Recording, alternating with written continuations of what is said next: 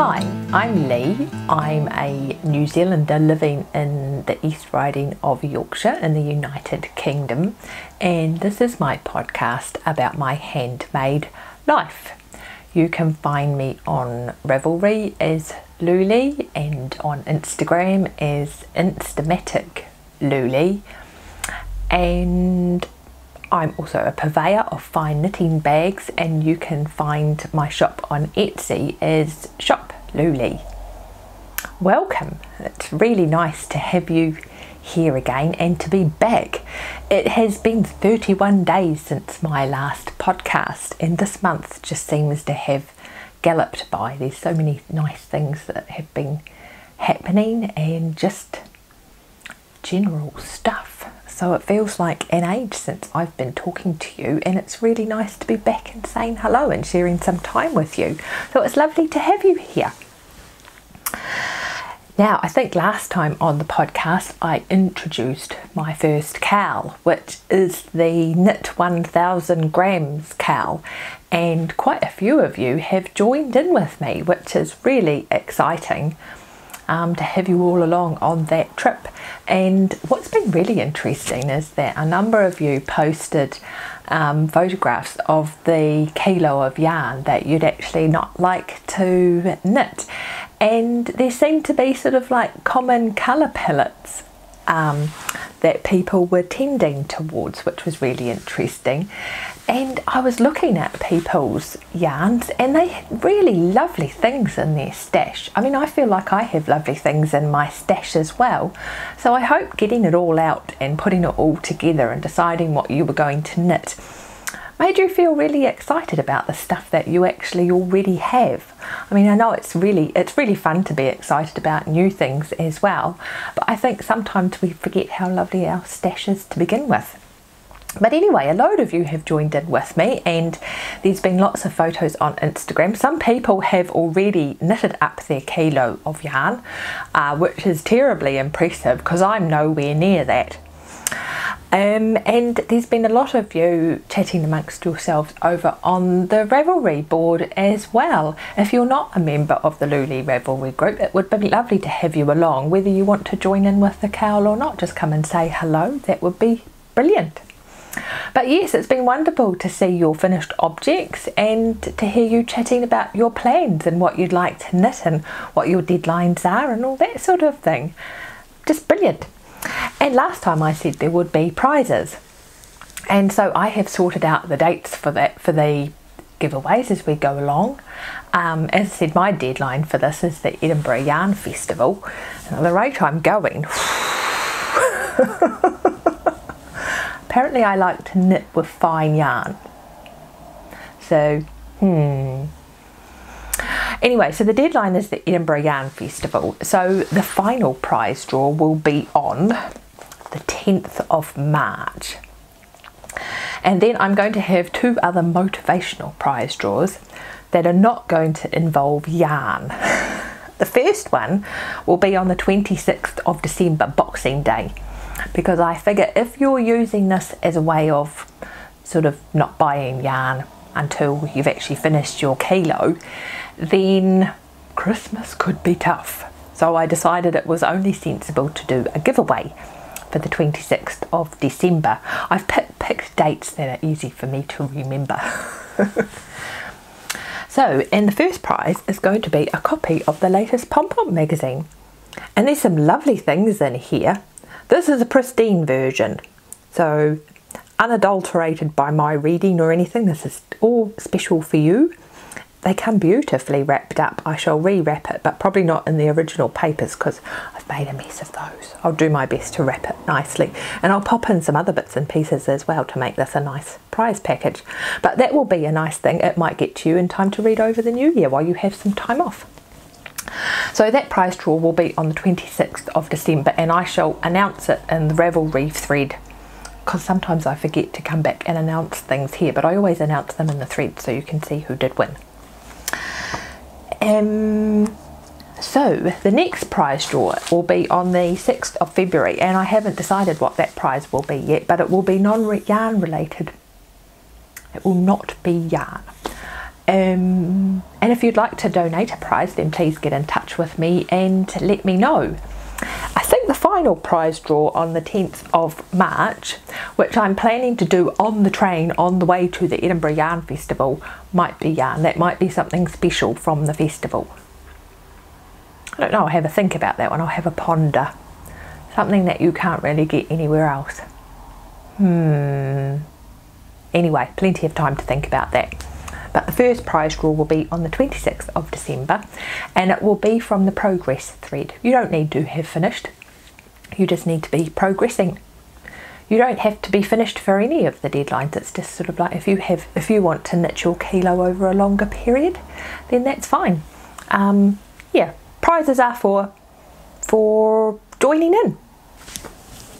So there you go, but it's been lovely to have you all along on that trip, even though I haven't finished anything at all yet. So let's talk about the knitting. The first thing I had been working on, and I had thought that this thing would eat up a bit of yarn, and it hasn't. I have been working on my cardigan. You've seen this before. There's really nothing new to say about it except that I have finished the torso. I haven't bound it off. Oh, come backwards. I haven't bound it off because I'm going to, once I've done the sleeves, I'm just going to make sure that the length looks about right. I've knitted this almost exactly as per the pattern, except I added in an extra repeat when it came to increasing around the hips, partly because I need a little bit of extra distance around my hips and partly because I could do with a little bit of extra length. But oddly, the waist for this actually fell. I usually have to add the extra length in here so that the waist is lowered a bit, but I didn't have to for this. It seemed to be in about the right place. So what I'll do is I'm going to knit the sleeves and then wash it and try it on and decide if I need any extra length. And so far I am on my 5th ball of yarn, so I've only actually knitted about 200 grams on that, because as you can see, most of it is holes. I've been knitting fresh air, which is incredibly frustrating when it comes to progressing towards my kilo. And knitting all those holes had become rather arduous, so I have been taking a break from that and just putting it aside for a while. So now that is the Neon Cardi by Joji Locatelli. And I am using some, where's the label gone? Oh, some new Lanic yarn. Double knitting, pure new wool and silk. I think it's their Donegal tweed. In the cobalt colour. Doesn't actually say if it's their Donegal tweed. I think I did this last time where I was looking for it on the label and it wasn't written. But anyway, 90% pure new wool, 10% silk. So yes, I don't think I'm definitely not going to use up all the yarn that I've got, because as I say, most of this cardi seems to be fresh air. So it's going along really well. It's going to fit really nicely, I think. I'm just a bit disgruntled that I'm not eating my way through more of my stash. So anyway, I got to the sleeves of that one and decided to pick up my sock project. So let me get a sock blocker here.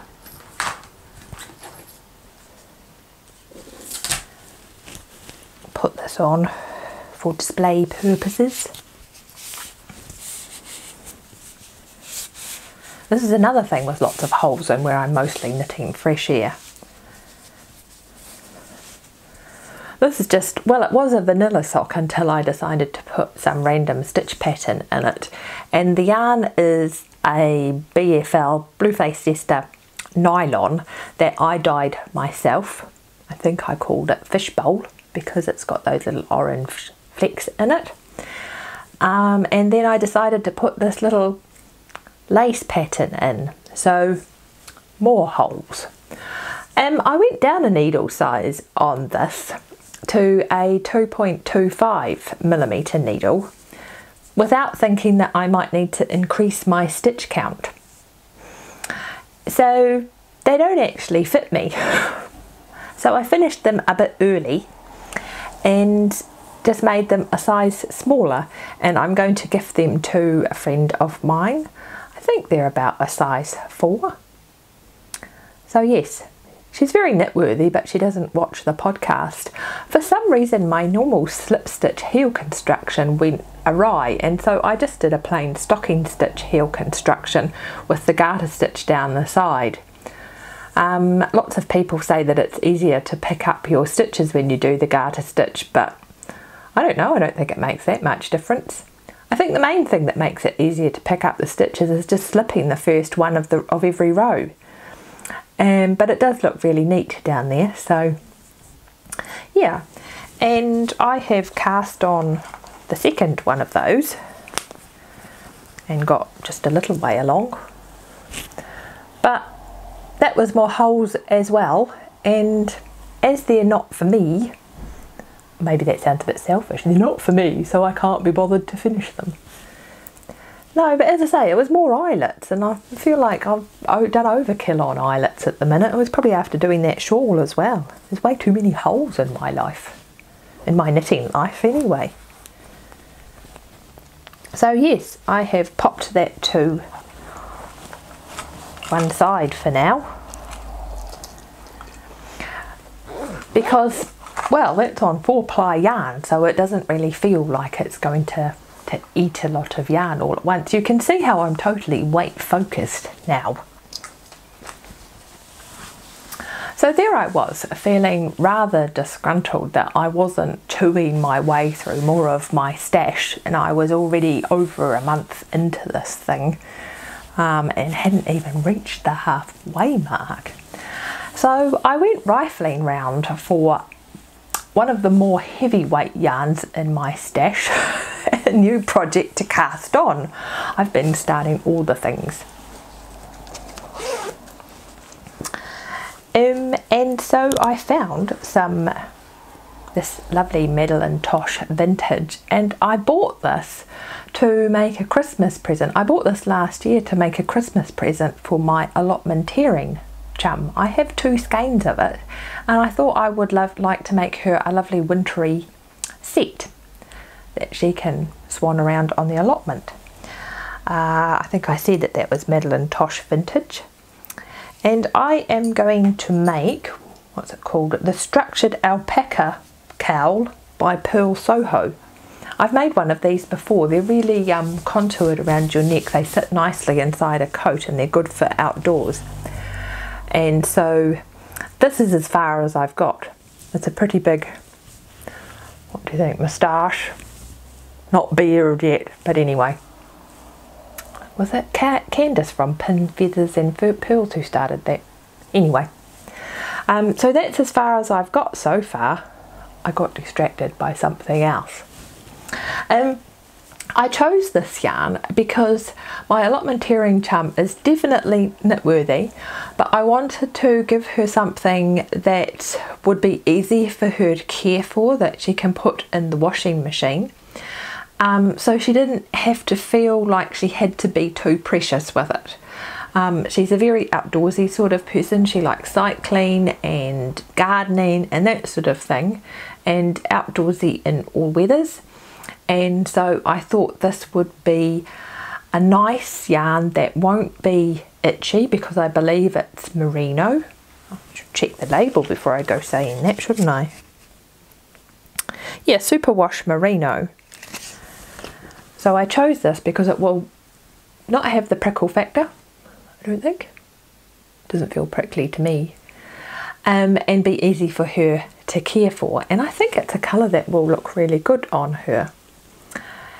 Yeah, so I've got 2 skeins of this, and I'm going to make a cowl with 1 skein. And then I can't decide if I shall make mittens or a hat with the other skein. I think I'm finding it really difficult to choose a hat style for her. She has quite a round face, and I'm just not sure what would flatter her most. So if you have any ideas about what would look good, what hat pattern would look good on someone with a round face. If you've got that sort of face shape and you've got a hat that looks really good on you, I would love to hear about it in the episode thread. I also have another DK weight skein of yarn that would kind of coordinate with that, so I could either do it in the Madeline Tosh vintage that I have, or I could use that other skein of yarn which is kind of a light denim colour. So if you have any suggestions, please pop over to the Ravelry thread for this episode and let me know. That would be brilliant. That would save me a problem. Well, not really, not that big a problem. It's not world altering or anything, but it would just be nice to have some suggestions. So I was knitting away on that, and then last Sunday I got up and I was looking for a nice pair of woolly handmade socks, and I looked in my sock drawer and there weren't any. So I decided to cast on a new pair of socks. I also put a load of washing on, which was probably more the problem. But anyway, you'll be able to hear the little bell I have attached to my project bag. Bah. So, look, I haven't put this on a sock blocker either. This is just a vanilla sock, and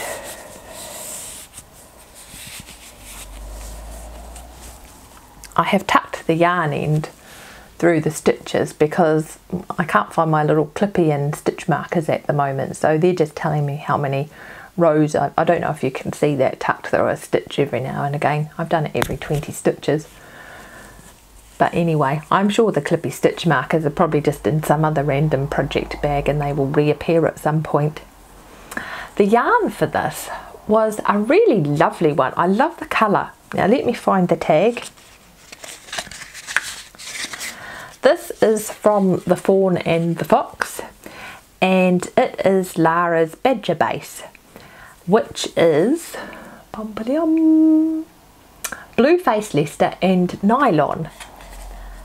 And I'm really liking the blue face Leicester socks that I dyed for myself, so I thought this would be really nice to cast on. Lara sent this to me quite unexpectedly in a swap, and I love the colour. This is her terrarium colour, and I wound this up into a cake pretty much straight away, and I had been saving it for a specific special sock pattern. But I had been putting off doing it because it looked a bit tricky. It required a funny cast on, and then it had a lacy pattern. And so when I discovered that my sock drawer was empty,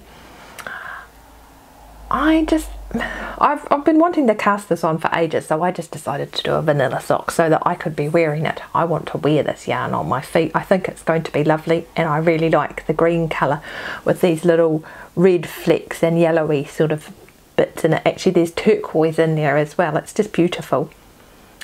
So I'm very excited to be knitting that up, and I have made some progress on the second sock, which you can see here.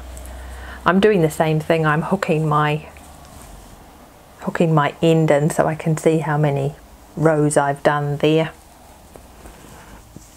Yeah, so I think I've got about 20 more rows to go before I get to the second heel turn. And I've just put that blue in. I consulted Instagram about whether the heels should be blue or orange, and you guys were pretty much split down the middle about that, so I decided to make them blue. I think that looks rather nice. Yeah, I decided that cuffs, heels and toes would be overkill on that one. I really do just like putting a nice different coloured heel in. It looks really good. And the yarn I've used is quite squishy. I wonder what that is. I've probably got the label somewhere. I should look it up. So yes, I'm hoping to finish those before the end of the week. I'm really looking forward to wearing them. Of course, I've washed all my socks now, so my sock drawer is full again. But you know, sometimes you just need a few extras. This is the sewing section. And if you follow me on Instagram, you will have seen that I have a new sewing machine, which is so exciting. I have been saving up for a sewing machine for quite some time, and then the hairy man got it for me for my birthday, which was just lovely. He has been offshore, and I got this message saying that my sewing machine was going to turn up, which is very exciting. There wasn't really anything wrong with my old sewing machine. It is very old and it does take a lot of wear and tear, which I think is starting to show a bit now, even though I have it serviced regularly. But yeah, so I have been doing a lot of sewing this week, testing it out, trying new things. I've made a batch of bags on it and basically just pushing all the buttons and doing all the fun things. And so I have also started a couple of sewing projects. The first one, because I've been sewing obsessed this week, I have been watching lots of quilt tutorials on YouTube. And I had laying about the house a jelly roll, which is basically just a roll, a set of coordinating strips of fabric that you use for patchwork. And I haven't done a lot of patchwork before, or quilting, and so I bought this jelly roll and I had made a bag with it, which I really liked, but it didn't even use half the jelly roll, so I've had it laying around thinking that I should have another go at piecing and quilting. But not really. I thought I had found a pattern that I liked, and then I was watching these tutorials on YouTube, and there was one particular tutorial for a jelly roll by the Missouri Quilt Company. I shall link to it in the show notes, and it looked relatively simple, but the pattern was really fun. And I haven't got a huge way. I haven't even pressed these yet. I have been making my strip sets. See, I've got all the lingo now that I've been watching all these videos. So I have been making my strip sets with my leftover jelly roll. I think this one, it's a Moda jelly roll called Real Time. And I used a lot of the greys and blacks when I made my bag, which was dead fun. It was another Missouri Quilt Company in association with Crafty Gemini. I think I originally became aware of it because of Minerva Turkey, but it was a really fun bag tutorial. And this quilt just looks lots of fun. So I haven't even pressed my strip sets yet. I have just sewed them together. I decided to do this at about 8 o'clock at night last week. So yeah. So I need to press them and cut them into squares and then do some, well, I was thinking fancy things, but it's not that fancy. It looks quite simple, but of course I've not done it yet, so it may not be simple. So I'm quite looking forward to cracking on with that. But as I say, I've done a lot of sewing this week. I think my eyes and my head are starting to go a bit, I'm going sewing blind. So I started that off.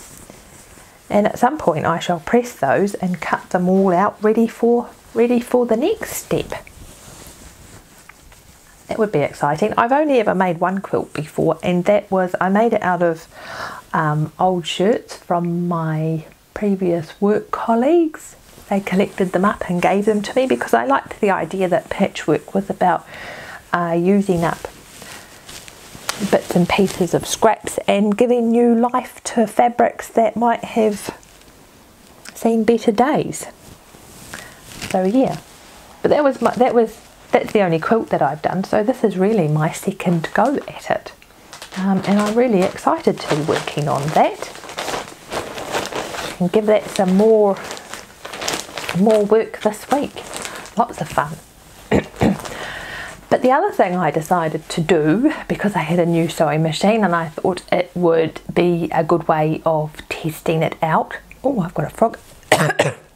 Excuse me. I thought it would be a good way of testing it out, and also to use some techniques that I hadn't done before but I didn't think would be incredibly challenging, was I decided to go to sewing school, which I normally go to weekly, and do a knickers workshop.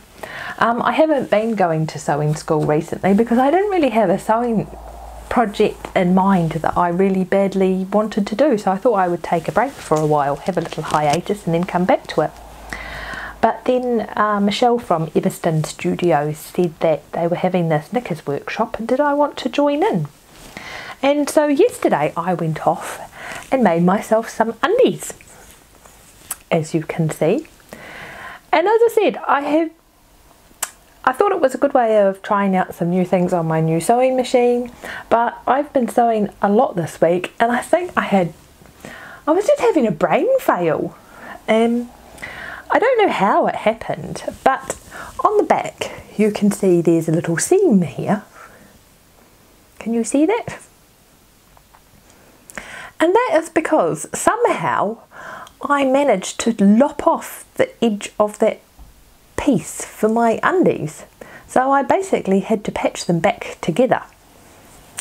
The pattern was one that I think Michelle had drafted herself, and we just had to bring along our own fabric. So this was a lawn cotton that I had in stash, and yeah, she supplied the jersey for the gusset.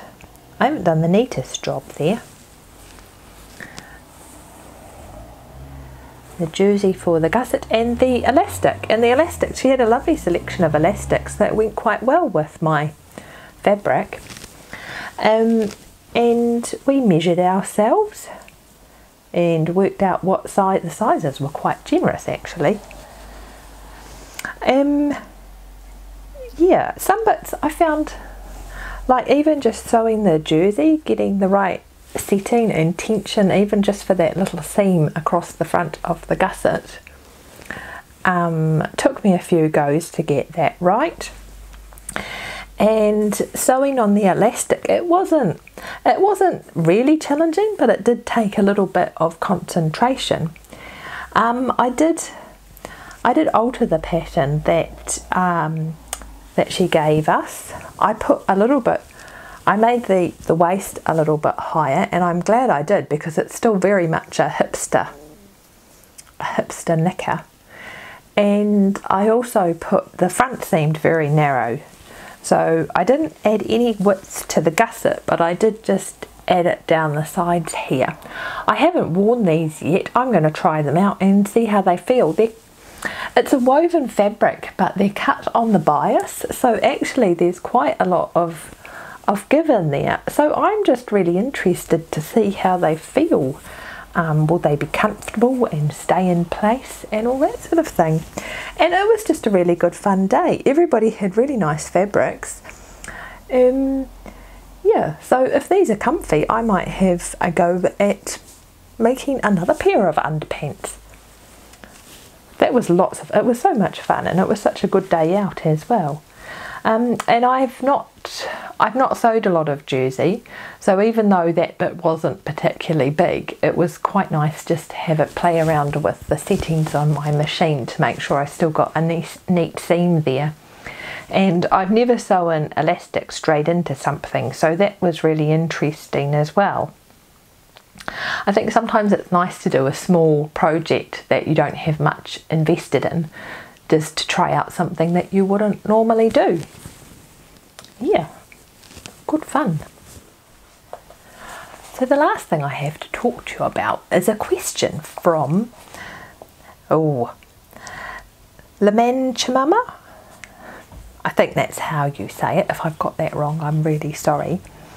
And she wanted to know how I started spinning, and does my family raise sheep, and have I spun homegrown wool? I think I'll start backwards.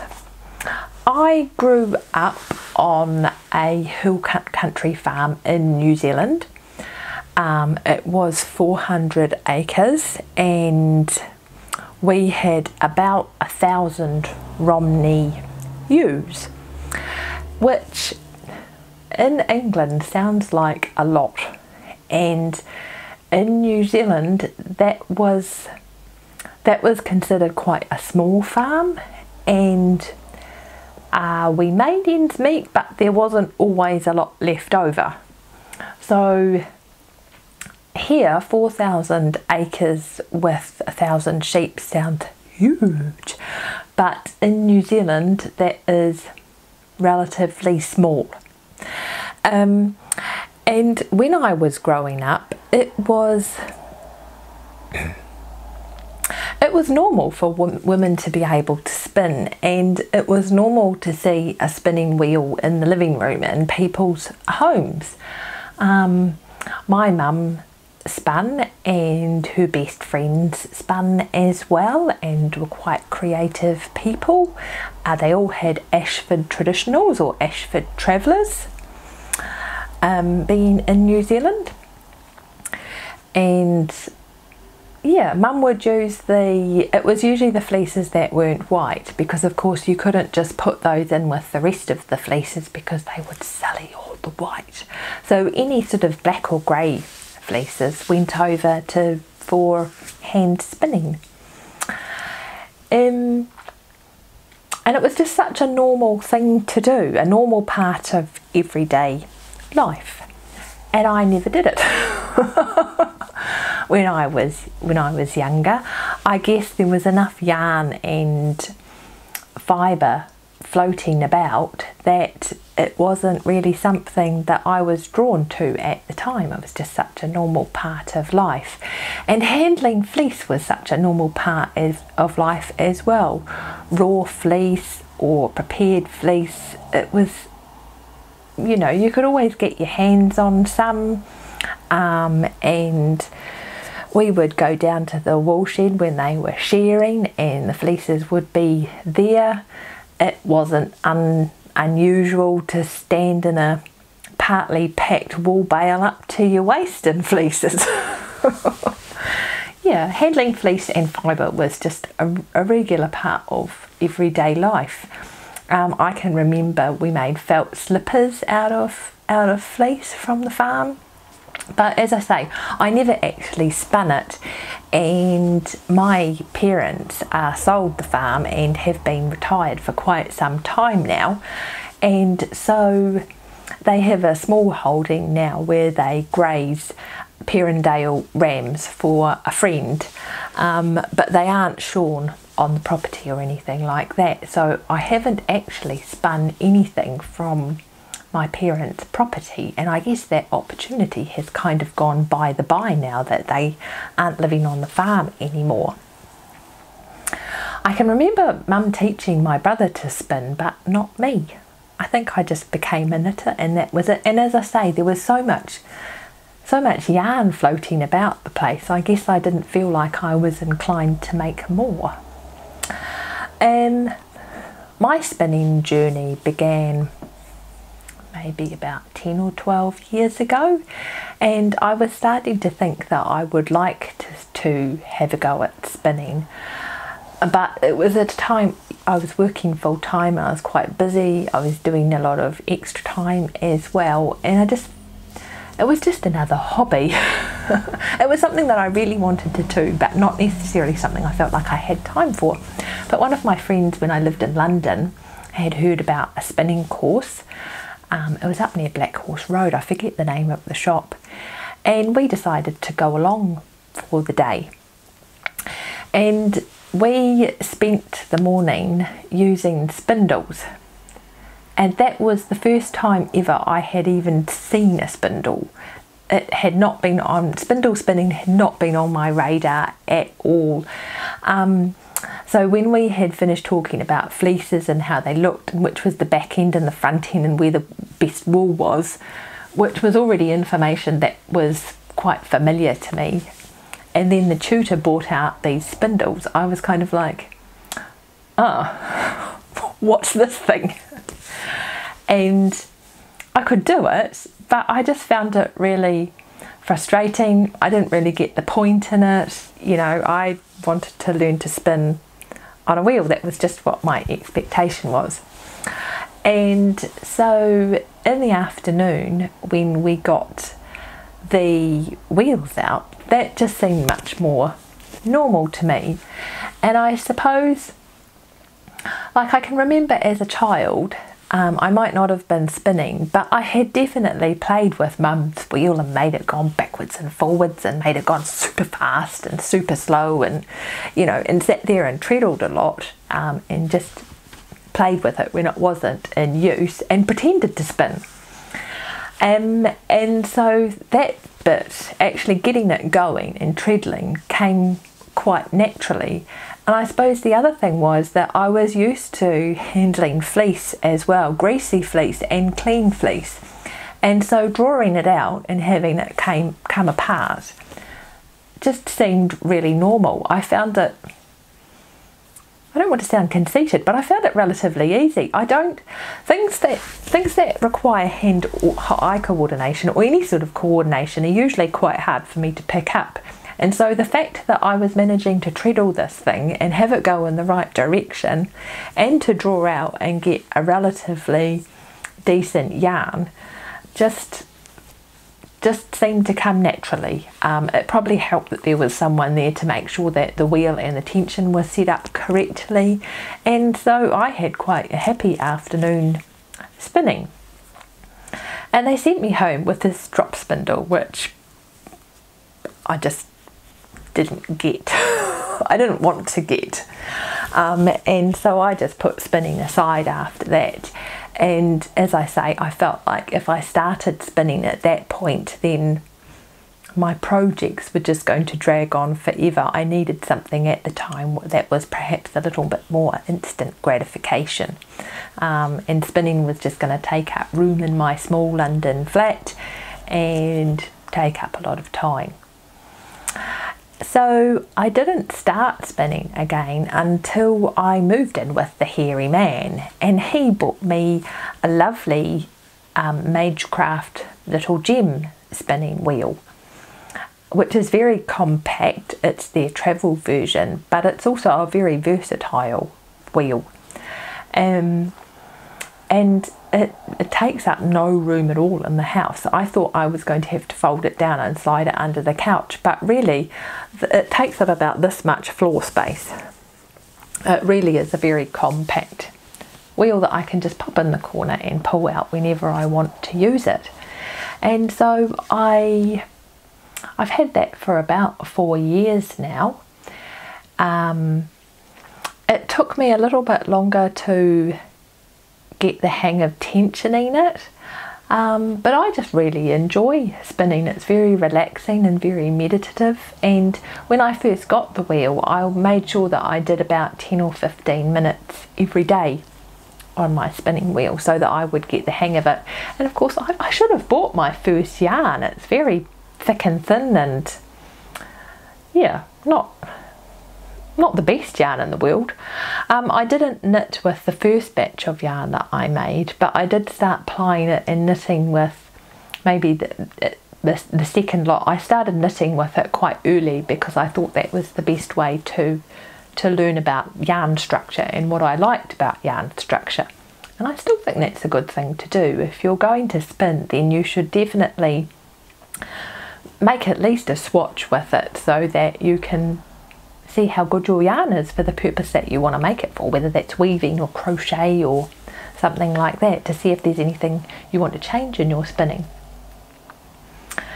So by that time as well, I had become more familiar with spindle spinning and different types of spindles. I think the other thing was, I should go back a step. I downloaded some videos by Judith McKenzie from the Interweave website, and they are absolutely jam-packed full of information. I think the first one was the Spinner's Toolbox, and then there was another one that I downloaded about plying. She talks a mile a minute, and it's all just information, and so I've probably watched those about 6 times now and still pick up new tidbits when I go back to them. I think I prefer spinning videos over spinning books, just because you can see what's happening in motion, which for spinning is kind of is really useful because it is emotion, it's a movement thing that you're doing, and so to be able to see someone do it in action is really helpful. I also got the Craftsy class by Amy King for beginner spinners, and I found that actually really basic. There was a lot of information in there that I had already picked up in other places, but I think if you're brand new to spinning, she has a really nice approach to get you used to your wheel and then to get you used to drafting, because they are two very different activities that you have to do together when you're using a spinning wheel. So anyway, that was my spinning wheel introduction, and of course spindles were much more on my radar at that point. And I started spindle spinning when I saw someone, was it on a blog or something, with a Turkish spindle, and that was just so intriguing to me, the fact that you could make this little ball of yarn. And I discovered that there were some people really close to me, with about 10 miles away, that actually made Turkish spindles, and it was Kerry's Spindles. They live over in Arlington, and they make lovely spindles, and it came super quickly to my house, and I just sat it beside the toaster, and every morning while my bread was toasting I would do a little bit of spinning, maybe just a metre or two, but a little bit at a time, and really started to enjoy that as well. So that was the beginning of my spindling journey. In fact, that's the beginning of my entire spinning journey. I'm not sure there's much more to add to that. So I hope that answers your question. It was like, how did I start spinning, and does your family raise sheep? Well, yes, they did. I've talked about that. Yeah. So I think that answers your question. If you do have anything that you'd like to hear about, it's always really nice if you pop a question over in the What Would You Like to Hear About thread. It gives me an idea of what you want to hear me witter on about. But anyway, it's been lovely to have you here today and to sit down and have a chat with you and share what I've been doing. And I always enjoy the conversation after I've podcasted about what things you've been doing and similar interests that you've got. So it's nice if you pop over to the Ravelry thread and say hello. If you want to join in the Knit 1000 Grams Cal, then that would be fantastic.